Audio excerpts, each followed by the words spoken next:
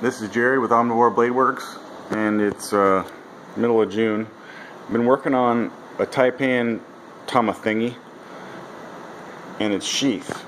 This was basically an afterthought because I designed this tomathingy, which is a one-hand tomahawk, which has a nice whittling wide blade bevel on one side and then kind of a ripping false edge on the back with a strong spike and a sharp hook and a pretty strong axe edge and mohawk edge. Interesting features. You can thrust with it, you can chop with it, you can even do like a right hook strike with the mohawk edge, as well as any other smashing and bashing techniques you'd want to use with this big D guard. I have the strut in the middle here so that if you happen to hit something hard, it can only rotate in your hand to a certain point, so you don't lose control of it or get wrapped up inside of the guard with your whole hand. So the sheath that I've been working on is making the jig is part of the big deal. In order to get a tomahawk to draw when you have hooking features, you have to figure out where you might need spacers and where you might need protect your user, and where you might need to have the whole thing come out. So hopefully this will work.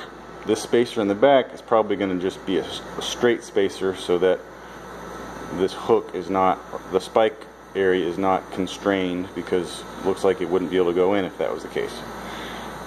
Then these standoffs are for malice clips, and they'll be molded on either side of the sheath, and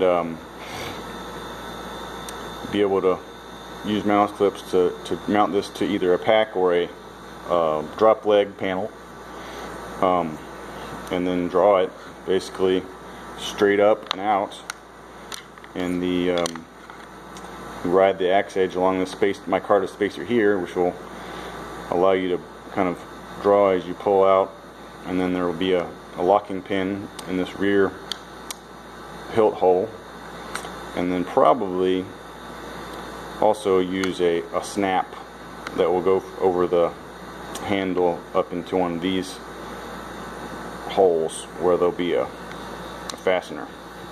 That way you'll have a quick snap holder as well as locking pin, which could have a bungee cord on it. So if you really want good retention, you can keep the pin on there, and then when you're ready to rock and roll, you think you're going to use it for a while, you can take the pin out, put it into another pin hole on the back side of the sheath to keep it from rattling, and then use your thumb strap instead. So I'm going away for the weekend, but this is the first priority on Monday to get this molded and get this first Taipan shipped out to its new owner, and I have 3 more which will be ready to go as soon as I make these sheaths. And then I guess I have some tomahawks that I need to ship out as well. A couple of guys are waiting on Anubis tomahawks. There's one of the first ones up there, dummy prototype I made my sign out of.